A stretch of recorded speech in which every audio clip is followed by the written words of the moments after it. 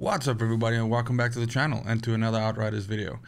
A couple of days ago I released a Technomancer build video which focused around creating a budget Technomancer with only tier 1 and tier 2 mods that you could essentially use as the building blocks to start building up towards a CT15 capable Technomancer and give yourself the ability to farm legendary gear with relative ease or easier times. Now, there's been some want from the community for me to do something similar with the other classes, so that is actually what we're going to look at today, something similar for Pyromancer, and essentially like a setup for Pyromancer that you can start with as you start farming into later CTs, even CT15, and you start looking for most likely Akari pieces, because that's what everybody looks for with a Pyromancer. But if you do enjoy this video or find it useful in any way, please do consider giving it a like, subscribing to the channel, maybe sharing the video with a buddy. It really does help the channel grow, and it just means a whole lot to me. But without any further ado, let's jump right in.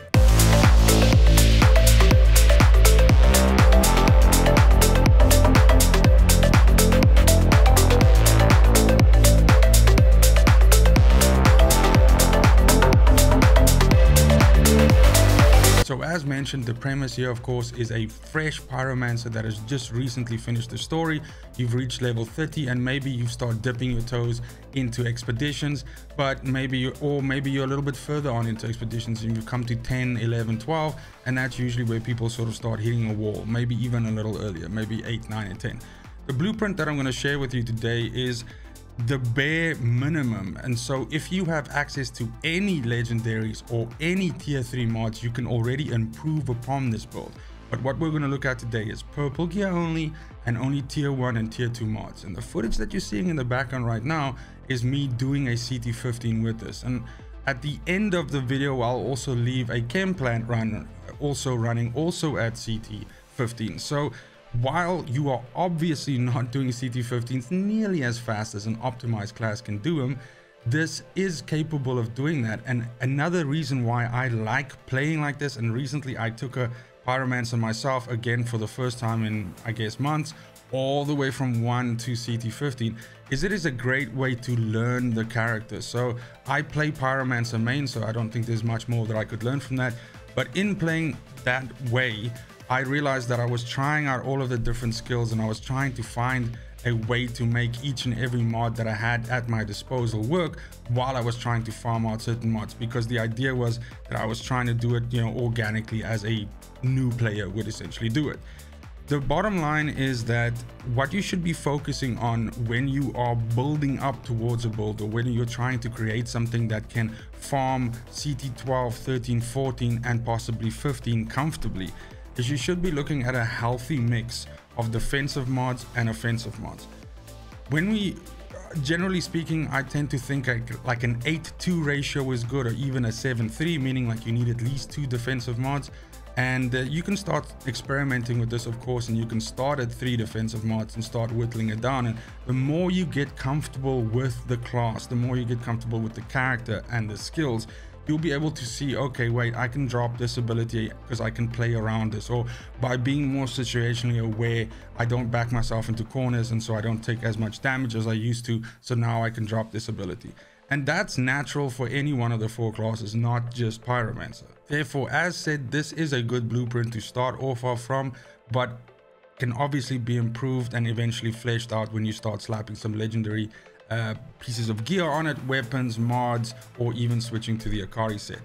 The main thing that I planned for this and why it worked for me is because as I've mentioned, I made sure that I had a healthy balance of good defensive abilities, or ways for me to get out of trouble, or oh shit buttons, or whatever you want to call them, but at the same time also affording myself a way to deal quite a bit of damage when I do need to push and kill an elite or a captain. You have to be able to deal a certain amount of damage at least, because the point is, even though there's no more timers, the longer you leave captains up, eventually the more dangerous they become, especially if you have groups of 2 or 3 of them, because their skills can be quite problematic when they start interacting with each other. And at CT15s, this can often spell doom for you if you kind of get trapped and something respawns because it's got a phoenix aura, or it gets a shield suddenly when you're about to kill it and it's able to push out that last bit of damage against you. But keeping all that in mind, let's start out with skills first. The 3 skills which I chose for this setup and which I also used on my playthrough were Heat Wave, Feed the Flames, and Phaser Beam. These 3 skills fit into those 2 criteria which I mentioned earlier, and that is the ability to be able to heal out of bad situations, to have oh shit buttons at your disposal, and lastly also being able to ramp up and push out damage when you need to. When it comes to Phaser, I think Phaser is probably one of the best abilities in the game for dealing single damage to a character, and even unoptimized like this and only using purple gear, no tier 3 mods of any kind, you are still able to push out such a huge amount of damage that you can essentially drop a captain or elite with 1 shot at CT 15, or at the very least definitely 2 shots. Now, the reason for the other 2 abilities being there is because they are both on low cooldowns, but also because they're clearly involved in this ramp up mechanic that allow Phaser to deal more damage. The other thing as well is in this setup, as you'll see, Phaser also is a little bit of an oh shit button for us, and it's on a low cooldown, so you can often use it in situations where you're taking a lot of incoming damage and you'll be able to tank that damage and essentially kill everything that's in front of you. Now let's go to the weapons first and have a look. So as mentioned, this is going to be all purple. So my assumption here is, you're running around with, purple gun, or you've got some legendary guns and they're not any great or any good for that matter. So here I have a submachine gun, and the most important thing for me that I was looking for on this gun was I wanted status power 30%. The reason being that we're trying to stack as much status power as possible is of course because Phaser Beam feeds off of that. And as you can see here, just because of the fact that I have stacked so much status on this character, I'm shooting a phaser that deals a base of 650k damage. Now, as I've mentioned, I didn't even bother to level up the attributes of, the other 2 attributes, weapon, life leech, and healing received. I only updated status power. And then I don't really care about the other 2 weapons because I'm not going to be doing any weapon switching of any kind. I'm literally just going to run it like that. And in the footage that you saw before, I was doing exactly the same thing.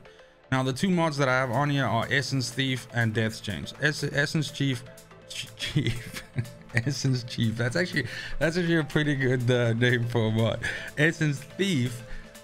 These shots regenerate your health, and because you're shooting a submachine gun, your fire rate is quite high, even though this is on a 1 second. So I mean, you cannot regenerate faster than 1 second.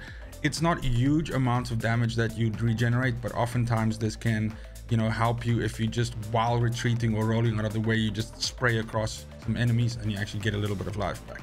Death Change is a really good level 2 mod or tier 2 mod that is overshadowed by better options in the tier 3 category, but since we're not using any of that, Death Change is really good here. It's on a low cooldown of 2 seconds, and this binds enemies when you shoot them, and so 1 at a time, right? This is not, it kind of makes it sound as if these chains connect enemies together, which they don't, but this binds an enemy and then essentially puts a dot on them that deals almost 200k over 3 seconds. Now this is enough to kill small Porphyro just by shooting them with this and then leaving them. These essence chains, or these death chains, Jesus, these 2 mods, I never use them, so they're messing with my mouth. These death chains are enough to essentially kill them, and because it's on such a low cooldown, you can put this on something every 2 seconds. Now, as I've mentioned, we're not going to be worrying about switching weapons, so we can go right ahead and look at the gear next. Now, on each piece of gear, of course, you want to have anomaly power because you're not playing bullet or firepower Pyromancer, you are playing anomaly power Pyromancer, so that should be the main stat that you're looking for. As for the 2 substats, cooldown reduction and status power is key here.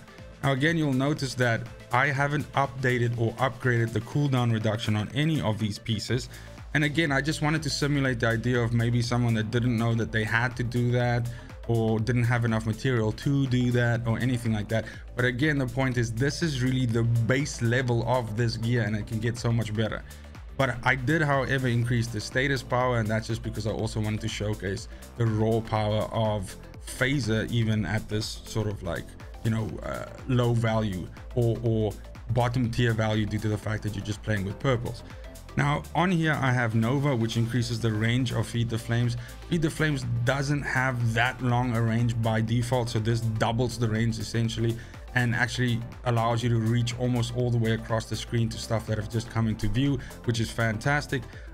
Feed the Flames is not only your ramp up ability, but it is also an oh shit button for you. If you're taking a lot of damage, you can feed the flame something and it actually transfers a bunch of health to you, which is fantastic. I have frequent phase on here as my second mod because that reduces the cooldown of phaser by 30%, and that's massive. It's due to that we have such an immensely low phaser, including all of the cooldown reduction that we're stacking, of course. But that's why we have a below 7-second phaser, as long as some changes that we make in the class tree as well, of course. Our Feed the Flame, by the way, is on a 10-second cooldown, and our Heat Wave is on a 7-second. And in this particular build, we are running 2 Heat Waves, so that means we have 2, and then it goes on a cooldown of 7 seconds. Now, on the chest piece here, I use Tidal Wave, and that gets me my second Heat Wave. And then I use Bullet Kindling here, which says you deal 20% more damage against enemies afflicted by burn. Almost all of your skills cause burn, so you are constantly going to have stuff that's on fire around you, and so those things will take 20% more damage. Remember that your melee, whether you're single meleeing something or AoE meleeing, that also causes stuff to burn. So it's always a good idea to have a few things burning, because you'll be dealing more damage to them, and there's also some skills life leech involved in that. Then on the third piece, on the pants, I have Size Matters. This increases the radius of Phaser Beam. This is quite good though, because by default, Phaser Beam is kind of like a pinpoint laser. And so this allows you to essentially fire in between groups of enemies and, you know, get them all along the way.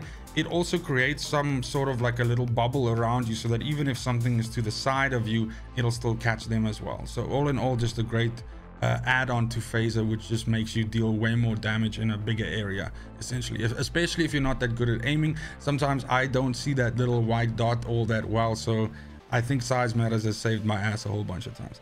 Then we on the pants, we have our first piece of, let's call it, you know, survival gear, or our defensive mod, and that's Rejuvenation. Now what Rejuvenation says is it gives you firepower, anomaly power, and armor for 8 seconds whenever your health is replenished. As a Pyromancer, your health is replenished whenever you kill a marked target, meaning something that you've used skills on. But also this can also be triggered by you picking up a med pack. It can be triggered by skills life leech giving you a little bit of life. So basically this is on almost all the time. It's on for 8 seconds, then it has another 2 seconds of cooldown, and then it can go again. So this is an almost always on effect, which is really good. On our fourth piece, our gloves, we've got Burnt Out here. This says that damaged enemies from heat waves take 25% more damage for 8 seconds. Now, because we have 2 heat waves, we can stack this up. And generally speaking, it means that you can heat wave, and then shoot. And then, you know, your bullets are going to deal more damage.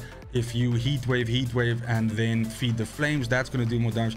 But more importantly, if you heat wave, and then you shoot them with a phaser, that's going to deal quite a lot more damage.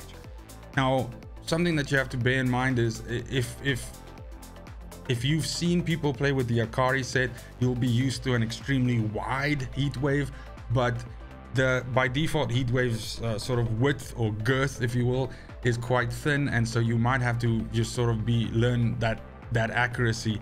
But then again, it's not like the case that I was in, where I was used to playing Akari and then I came to record this video, so I had to, you know, get used to like the thin heat wave again. But in any case, I just figured I'd mention that. Wide grip allows you to absorb 1 additional target from Feed the Flames. So Feed the Flames hits 1 target at a time. This basically lets you hit 2, so that's double the damage, and that's also double the health. Then lastly, on our boots, I've got Volcanic Armor here, and this right here is what not only makes phaser a nuke button, but it also makes it an oh shit button. So a lot of the times, especially in the footage that you saw earlier, and that you'll see with the chem plant run, is you might see me hold off on using a phaser until something is like right up against me, or positioning or something like that, or until I see, oh, I'm taking too much damage. Because the minute you activate this, you become a lot more durable. In fact, you reduce your anomaly damage and your weapon damage by 65%, as long as you're channeling this phaser to shoot it. Now that, in combination with the other 2 defensive mods which we have, which is of course Rejuvenation over there and Damage Absorber over here, makes you quite sturdy and quite durable while you're shooting the phaser. And of course, the minute the phaser goes off, it's going to deal a lot of damage and just shoot a whole bunch of life back into you. So it's a great way for you to essentially get out of trouble. Now, last but not least, let's go over to the class tree. Now, this is going to look like some crazy ass mixture here, but that's because The point is, if you go full bottom tree, you kind of have to use, you know, it's expected to be something like an Akari overheat ash blast combo or something that utilizes thermal bomb. If you go mid tree, you should definitely, while this could work if you go full mid tree, you should be using mods and abilities, or rather skills, and your playstyle should be in such a way that you're trying to abuse the resistance piercing that mid tree offers. And last but not least, if you're going top tree, you should be fully speccing into bullets, or at least into a weapon that deals considerable amount of damage, because all of top tree is going to help or accentuate your weapon damage. This setup, however, gives me the best of each little world, if I can put it that way. And what we're trying to do here is we're trying to pick up as much utility, as much CC, and as much survivability as we can. And then last but not least, we want to support this ramp up mechanic of ours. Now, in building it this way, you absolutely can do that. Let me explain. So we're trying to pick up some anomaly nodes and some additional damage nodes here along the way. We do want to get wildfire, because this drops all of our cooldowns across the board for all of our abilities by 10%. We also just want to get these nodes here, because these 3 magma golem nodes here get empowered by distance flame here, which gives us another 7.5% anomaly power. Now, also the other reason why we're shooting through the top here, and obviously remember to pick up extinction as well, because this just makes you deal 20% more damage against stuff that's at 30% health or lower. As I've mentioned, what often happens is you'll shoot a captain or an elite with a phaser, and that'll drop it to near death. So that means extinction kicks in and you're dealing a lot more damage to that captain or elite, and you'll be able to drop them quicker. Now, incinerate is a soft CC, which I love on Pyromancer, and I kind of use it almost all the time. And that is that as soon as burn ends, something just automatically gets the ash status as well. Now, ash is super powerful because it is an interrupt, but at the same time, it's also something that freezes the enemy in place and they can't do anything. And depending on how much status power you have and some other mods that you have, like for instance, if you were to pick up here we go, like Curse of Pompeii, ash afflicted on enemies lasts 50% longer. That effect can actually last for quite a while, and so therefore you are CCing enemies and they're not dealing damage to you, which is great, and you can recover, maybe heal up, or get ready for your next phaser. The ramp up one that we're looking for is Hot Situation, and Hot Situation says basically that when you feed the flames, you increase your anomaly power by 45%. Now, if we look here at the start, even with this gear here and with anomaly power on each piece, and picking up the class tree as we have it here, we have an anomaly power rating of 185k, which is fairly high. So that's gonna basically push that to almost 200, and I would say, I guess like 275, 285 around there, and that's without anything else still boosting it up or anything like that. So that's overall just going to increase your skills and make you deal a whole bunch more damage. That's it for the build, guys. Remember, I'm gonna keep some footage running after I say goodbye to y'all, and you can see how I finished the chem plant run with some highlights in there, of course. Let me know in the comments down below if you have started building your Pyromancer and what your journey was like, and if you built something similar to this, and if this is helpful in any way. There's still 2 more characters to go with this similar approach, and that's of course Devastator and Trickster, so definitely stay tuned for that. But go ahead and check in the description of this video for the Discord server that I host. There are lots of Outriders, like-minded gamers on there who are always carrying people and doing, you know, expeditions and stuff together. If you need any game knowledge or have any questions, they are very helpful people there. But most importantly, it's just a bunch of really cool cats that are hanging out together, like-minded gamers, and no one can have enough of that. But thank you so much for watching. I really do appreciate it, especially if you made it this far. And it's just very important to me that you have a great morning, a great afternoon, and a super awesome evening wherever you are in the world. And until next video, fucking cheers.